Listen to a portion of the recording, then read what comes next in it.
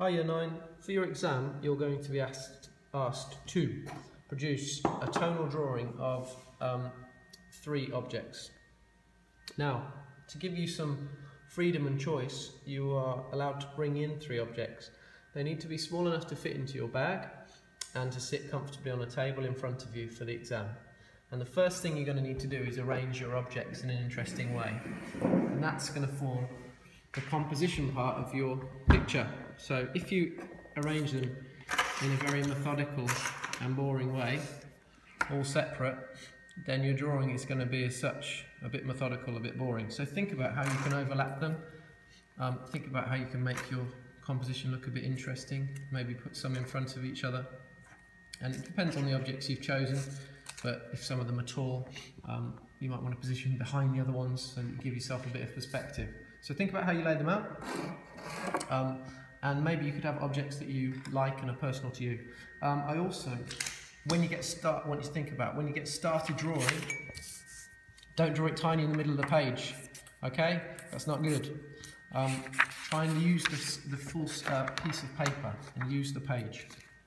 And depending on the objects you do and you choose, remember the things that you've learned in art this year. So things like objects like this one that have circles, when you look at them from a side-on view, they're going to have an ellipse, which is that shape there. So it's a flattened circle. And remember what you've learned about drawing ellipses, making them even, and also curving the bottom of rounded and cylindrical objects to make them look 3D. Right. When you get started, so if I was drawing this collection of objects here, I would draw lightly to begin with, and that's really quite important, because if I do need to rub out any mistakes, then I need to start off with a nice light drawing. And the first thing I do is just lightly and roughly plan out where things are going to go. So I'm going to use the whole page, so my feather is going to go right across the page, and it's overlapping the whistle nicely, so I'm going to put that in. I've chosen objects which are personal to me. I like birds, I like trees, so I've got my feather and my leaf there, and I've also got things like the keys, which are personal to me and obviously important to my everyday life. So I'm just going to plan where things are going to go. At this stage I can see the keys coming off the bottom of the page, so too much. So I'm going to rub it out and just work back into it and get it to straighten up a little bit, and make sure, and I might even move the key a little bit so that it fits onto the page and have it come in this way. So you can really quite quickly plan out where things are going to go, and it's not going to look great at this stage, but then you can work back into it and start to actually really look at the shapes of the object, start to make them look more 3D.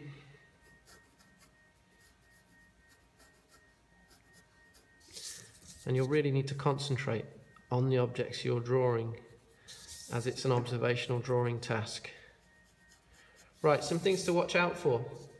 Do you crop or do you not crop? If you've got large objects, you could crop them, but don't put things so they're just a little bit cropped. So if I was drawing the cup and just had it just a tiny bit cropped off in the corner, oh, this is really rough and quick, this cup. If I just had a tiny bit cropped off, that just looks like you've run out of space on your page. If you want to crop something, deliberately crop it, so crop it and crop lots of it so that it actually looks like that's a deliberate decision and that you haven't just accidentally run out of a bit of space.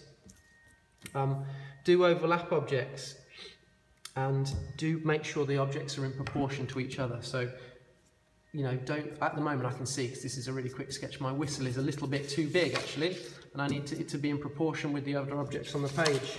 Blue Peter Styley. Here's one I did earlier, so here's one I started earlier. So my objects are in proportion, I'm filling up the page.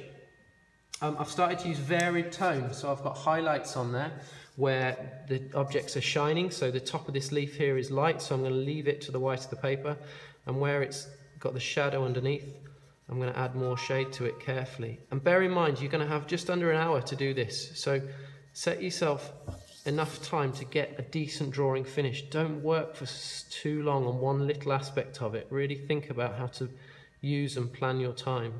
So you're going to have to work reasonably quickly and work into those lines so that you're going to make these outlines look as if they're no longer an outline but just an edge by shading them in and adding the shadows in underneath. It's good to have the shadows of the objects as well if you can. Don't overdo them. You don't want them to be the main part of the drawing. You want the objects to be that. but having the shadow just grounds the object and makes it actually look like it's solid and actually sitting somewhere. Use varied tone, use dark to make edges stand out, use highlights to make edges stand out as well, like on the edge of this whistle, and use your mid-tones to get all the shading in between. That's really important that you show that. Go with the direction of the object, so looking at the feather, the little quills come out this way, so I'm using directional shading to darken up the feather and to actually make the details look like they're feathery type details. So actually look at which way you put the lines.